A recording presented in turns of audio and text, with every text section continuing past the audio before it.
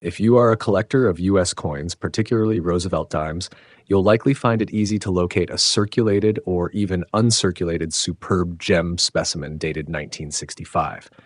The U.S. Mint struck over 1.6 billion dimes in 1965 after transitioning to a copper-nickel-clad sandwich, making them abundantly available.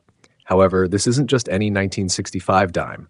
It's an error coin highly coveted by collectors, and it could be in your possession if you pay close attention. Starting this year, the Mint eliminated all silver composition from the Roosevelt dime.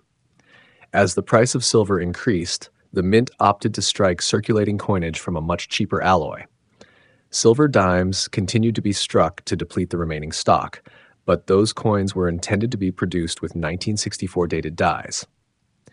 Due to a Mint slip-up, however, some silver dime planchettes were struck with 1965 dies. These are highly elusive and, in limited numbers, are worth a significant amount of money. Distinguishing a 1965 silver Roosevelt dime, error, from a regular 1965 copper-clad Roosevelt dime involves a few key factors that can be checked without specialized equipment. The standard 1965 dimes are made of a clad composition containing copper and nickel and weigh 2.268 grams.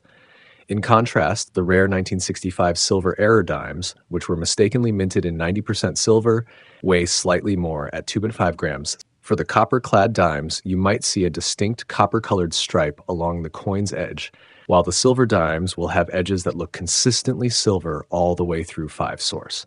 This particular specimen was graded Mint State 62 by NGC and ultimately sold for $14,400 in 2024 at Heritage Auctions. Do you happen to have a 1943 Washington quarter nestled in your collection? Well, hold on to your hats and take a closer look, because if you spot a curious doubling effect on the digits of the date, guess what? You're potentially sitting on a gold mine worth thousands of dollars. Picture this: a seemingly ordinary 1943 quarter, innocently circulating through the hands of everyday folks, unbeknownst to its true value. Yet, within its unassuming facade lies a hidden treasure, the elusive 1943 double die obverse cent.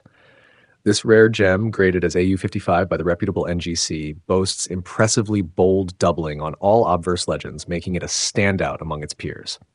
But wait, there's more.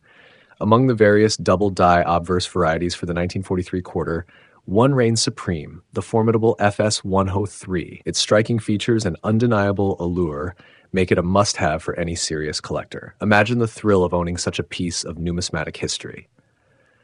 Now, let's talk numbers. This remarkable coin, with its satiny, brilliant surfaces and minor handling wear, recently found its way into the hands of a lucky bidder for a staggering $3,120, a testament to its rarity and desirability in the world of coin collecting. So, fellow enthusiasts, heed the call to action. Check your collections, scour your pockets, and who knows, you just might stumble upon a fortune in the form of a humble 1943 Washington quarter. Normally, the 1972 D Kennedy half dollar is not considered scarce. However, the absence of one particular element can significantly elevate its value and desirability. This element is the missing initials of the engraver, FG, on the reverse side. According to Ron Guth, a numismatic expert, a small percentage of 1972 D half dollars lack the designer's initials, FG for Frank Gasparo, on the reverse, positioned between the eagle's left leg, viewer's right, and the tail. While this might seem like an error on the engraver's part, it is more likely that the dies were intentionally ground down to remove clash marks, inadvertently removing the initials in the process. Similar instances of no initial half dollars occurred with some 1966 and many 1982 P half dollars. One such 1972 Denver specimen without the FG initials fetched a substantial sum of $1,092.50 at auction. Here we present another modern error coin, the 1995 Lincoln cent with a double die obverse. According to PCGS, the doubling on the 1995 double die is striking enough to be visible to the naked eye. Initially, when these coins were first discovered, they commanded prices as high as $300 for each raw example. However, as more examples were unearthed over time, the premiums dropped significantly, reaching as low as $20 or even less per coin.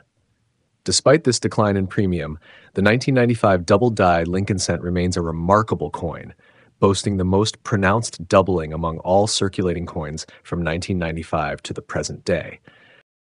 A specimen graded MS-69 was sold for $4,560. This is a 1964 D Washington quarter with the Type C reverse, also known as having the reverse design of 1965. With a mintage of over 704 million coins struck, the 1964 D holds the record for the highest mintage in the Washington quarter series up to that point in time. Despite this high mintage, upper-end gems are surprisingly scarce, making this specimen the finest example of the Type C reverse variety known to PCGS. This highly elusive coin was sold for $8,400 at a Stack's Bowers auction. A Roosevelt dime with appealing toning, remarkable striking definition, and excellent preservation. This 1948 D dime attained an MS-68 grade from PCGS, signifying superb gem condition in numismatics. Additionally, it received a full bands designation, indicating that the bands on the torch are well defined and fully separated, a sign of minimal wear. This full band dime was eventually sold for $2,520 at heritage auctions.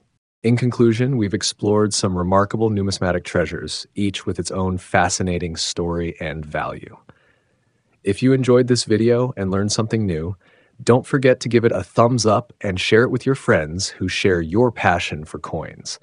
We'd love to hear your thoughts, so leave a comment down below about your favorite piece or any questions you might have.